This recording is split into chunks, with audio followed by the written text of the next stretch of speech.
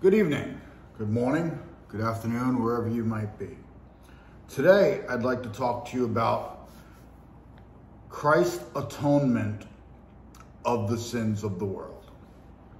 Now, we've all heard the term Christ. He takes away our sins of the world.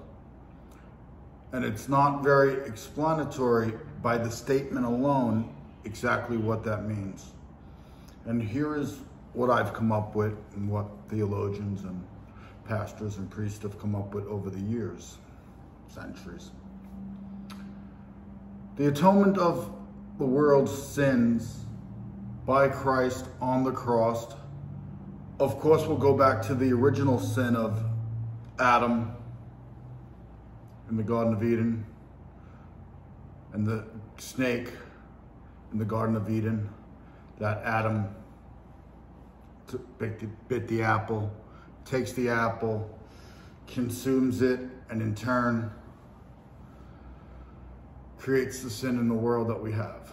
So, by Christ being morally, ultimately good and sacrificed for his beliefs in his God, his Father Almighty, he is then in turn delivering us from our sins by our worship of him through his beliefs and teachings.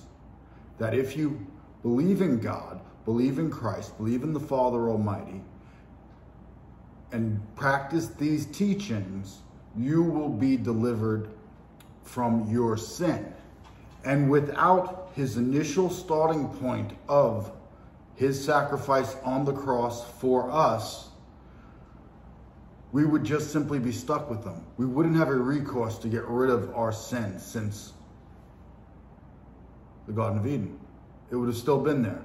But in following, as I said before, Christ's teachings and understanding them, living them religiously in our daily lives, we can in turn wipe away the sin.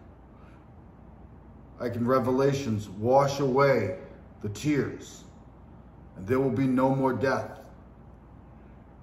And you and I, we will rise again on the last day. Amen.